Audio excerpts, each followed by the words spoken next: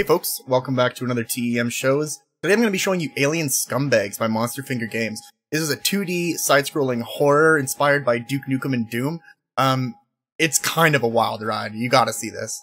To start with my first impression, as always, the game brings back a ton of memories of old games I used to love growing up, and it's no surprise either, because the game is jam-packed with references to nearly everything. Very basic graphics options, but for a game like this, it's about what I would expect from it, honestly. So the story has you as your character of choice heading to the research vessel Nostromo. A nuclear war has made the Earth miserable. Unfortunately, there hasn't been any contact with the Nostromo for over 48 hours, and as you can imagine, things are not fantastic when you get there. After that, you're kind of like a janitor, but all your tools are guns. I'll say that I felt the story wasn't really a focus at all. You could find little dossiers here and there, but they didn't really add much to the story as far as I found. When it comes to gameplay, the game has old school controls and doesn't try to reinvent the wheel. You have your running jumps, up, left, right, aim, and everything else you might be used to in a retro action side-scroller. Another thing to make a return from old shooters is a large abundance of secrets, which I really enjoyed seeking out. One thing that's worth mentioning is that the game has some roguelike elements as well, because when you die, you have the option to respawn for 1,000 points, or start again with a new character, and you unlock them as you go from these kind of like little gacha machines. Many of the characters are references and all of them have unique traits except for the starter, who is just a certified badass. And there's another game mode outside of the campaign that acts as an onslaught mode where you face waves in an arena. It's really a desperate climb to see how high you can get your score before being torn apart. The graphics are gory and fantastic both in design and setup. Monsters are cool to look at and usually have multiple stages to their animations, so you never really know what to expect. I was really surprised by that when it came to a lot of the monsters I fought against. The levels for the most part look pretty samey, but they are laid out to good effect and have little action movie moments sprinkled in them that show off even more of the cool pixel art. Now the sound effects are very well done, and the music goes counter to the action with these darker, ambient, or spacey tracks, with some surprises mixed in. I enjoyed the sounds of the weapons. They felt really punchy and satisfying to use. The music did a great job of reminding you though that despite what you've been doing, blowing everything up, this is indeed